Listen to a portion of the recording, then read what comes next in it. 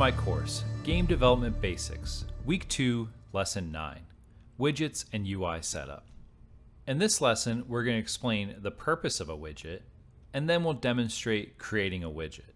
So far, in both of our projects, whenever we want to show the player some information, we've just been using a print node to print that information to the player's screen. But this is mainly used for development purposes. For a full game, we want to have some UI that the player can see while they're playing the game. And for this, we can use the widget component system. Widgets are components that allow the creation of UI elements using Unreal Motion Graphics, or UMG. And you may see UMG from time to time. It's usually referring to the widget system. Widgets allow us to show text, images, progress bars, sliders, and many more things to the player's screen. And if you're familiar with web development, it shares a lot of similarities with CSS. Widgets have their own separate blueprint system that allow them to have access to many different functions. And a widget can contain other widget elements, so you can have widgets within your widgets. Let's demonstrate creating a widget for our player's UI.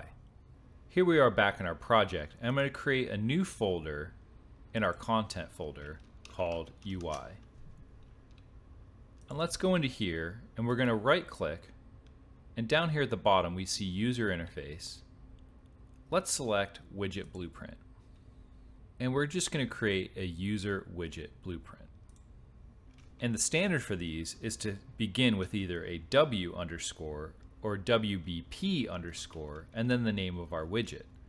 Let's call this one HUD for heads up display.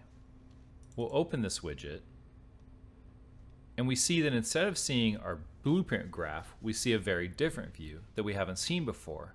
Up here in the top right corner, there are two selections: Designer, which allows us to design the looks of the widget from the user's perspective, and then Graph, which allows us to set the functionality of the widget similar to an actor's blueprint.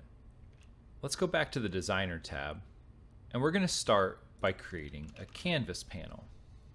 And if we hover over it, it says is a friendly panel that allows widgets to be laid out in arbitrary locations, anchored and Z-ordered with other children of the canvas.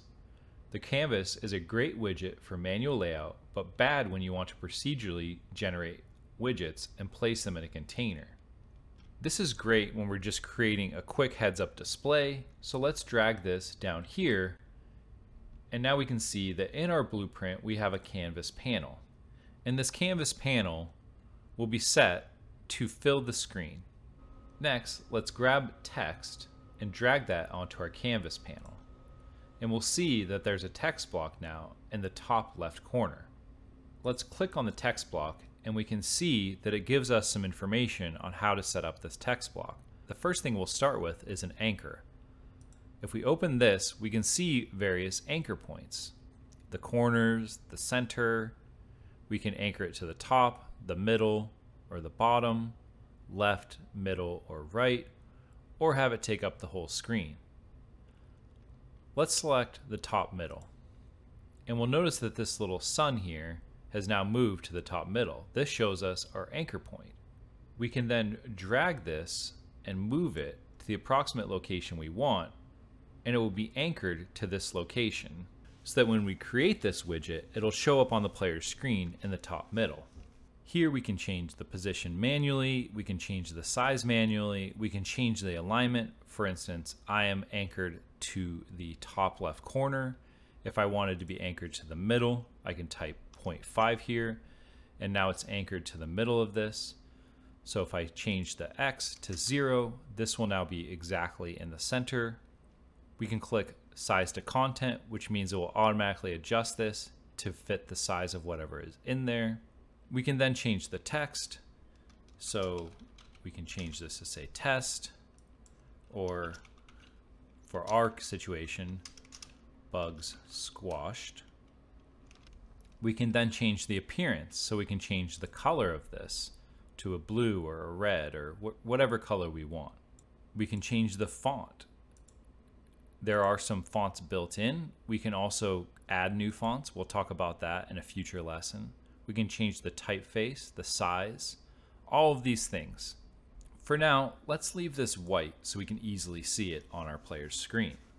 And the way we add a widget to our player's screen is to create that widget and then add it to the player's viewport or to the player's screen. And in a single player game, I like to do this in the game mode. So let's go to the game mode and let's move this timer out a little bit. And let's drag off begin play and we'll type create widget. And here it's asking us what widget do we want to create. Let's find our HUD and create that. We can also assign it to a player. So if there's multiple players in our game, we can assign it to a specific player's controller.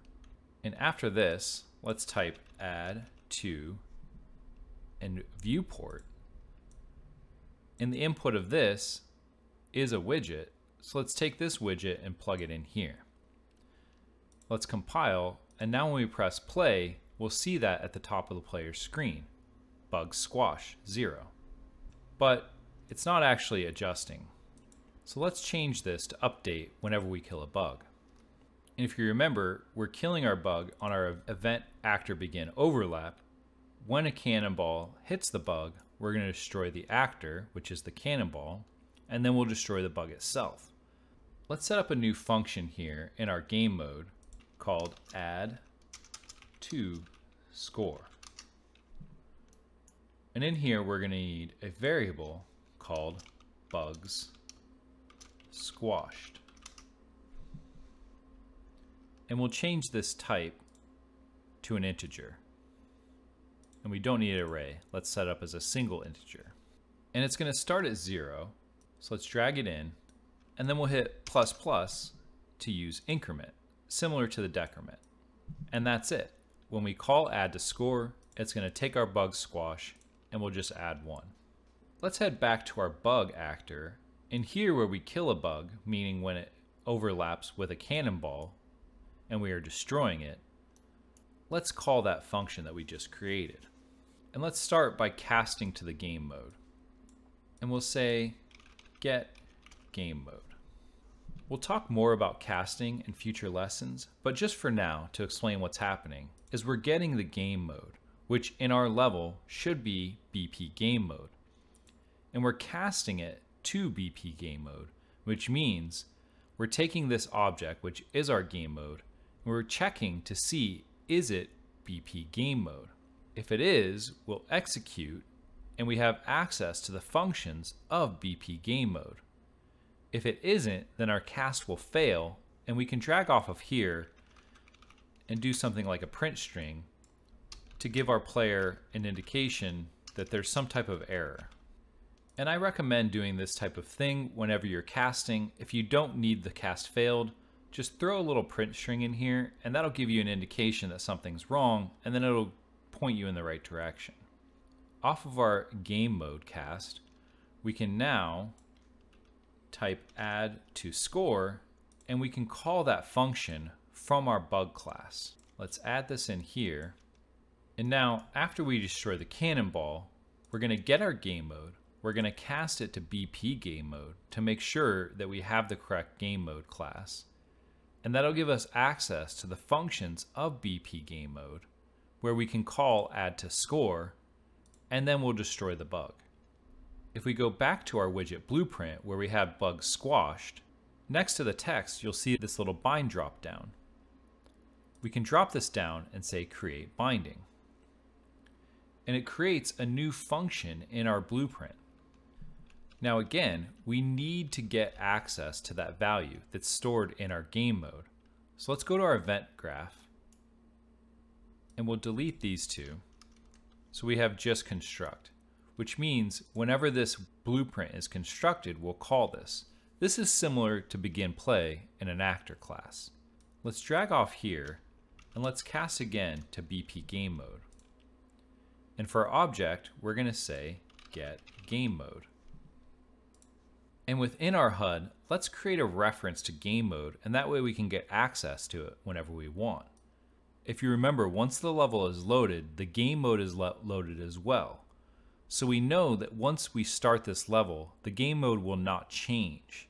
So it's pretty safe to take a reference to this. And we'll leave it as BP game mode, just so we know what this is. Let's compile. And we'll go back to this function that we created. And just so we don't get confused, let's change this to get bugs squashed text. We can then drag our game mode reference and get it. And then we can get bugs squashed. And we could drag this directly in here.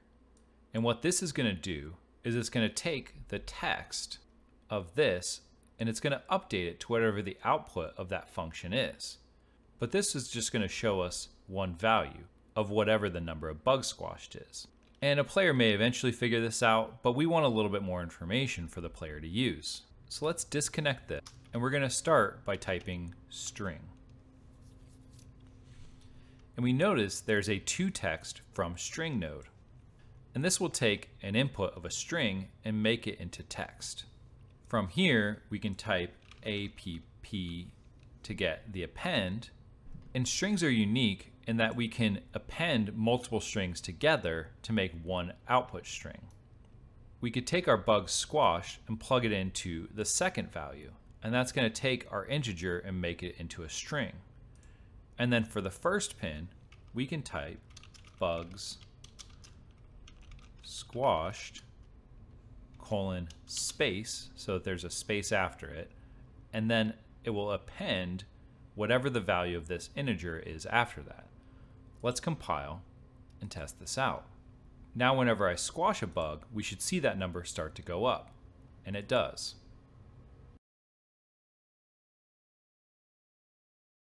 The next element I want to add to the HUD is some indicator of the player's health. And for this, we're going to use a progress bar. So let's take a progress bar and we'll drag it in. And we're going to use a health bar to show the player's health. Let's dock this to the bottom left corner, and we'll move it into the approximate location we want. And similar to the text, we have some information about the anchors here. So we can set the size. If we want it to be a little bit larger, we could set it maybe to 150 and 50, even 200. We have style, so we can change the way that this looks in our game. For progress, we have a percentage value, which we can drag this up to 1 and we can see our bar filling. We can also set the way in which it fills, right to left to right, top to bottom. So this gives you a lot of flexibility on how you want your bar to look. Let's stick with left to right. And down here we have the fill color, so we can change it to, let's say, green for health. And now it'll be a green bar that fills up and depletes. Next to our percent, there's another bind key. Let's click this and say create binding. And we'll change this to get tower health percent. And to get these values, we're now going to need some references to our tower. Let's go back to our event graph and let's get a reference to our actor. So let's say get actor of class player tower. And again, we know in our game that there's only ever going to be one player tower, so this is okay to do it this way. Typically, this is not a stable implementation, but it's okay for our game. So let's take the output here and let's promote this to a variable, and we'll call this tower. We'll compile, head back to our function, get tower health percent. Let's drag our tower in, and let's drag off here and say health, and then we can get our tower health. And we need a percentage. Now, we only have one value here, and we need to make a percentage. And remember, integers can only be whole numbers. So let's start by changing this to a float. And this will give us our current health, and we want to divide this by something to get a percentage. So we'll take our current health and we'll divide it by a number.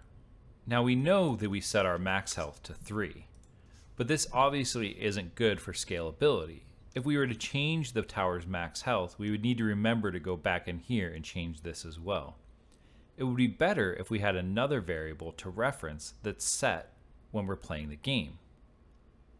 And we can do this by setting up a max health variable.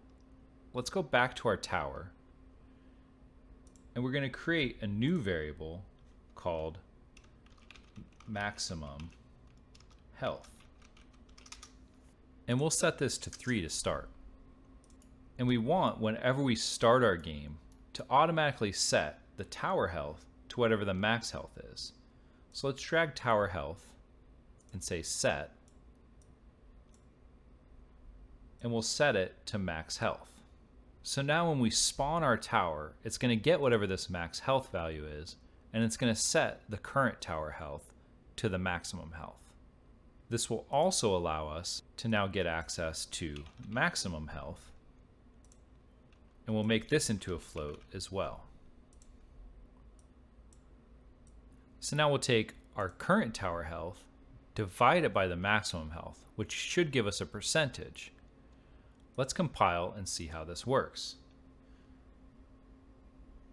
And down here in the bottom, we'll see our little health bar, and when we get hit, we'll see that it's ticking down, and then it will eventually reach 0, which means the health bar is depleted.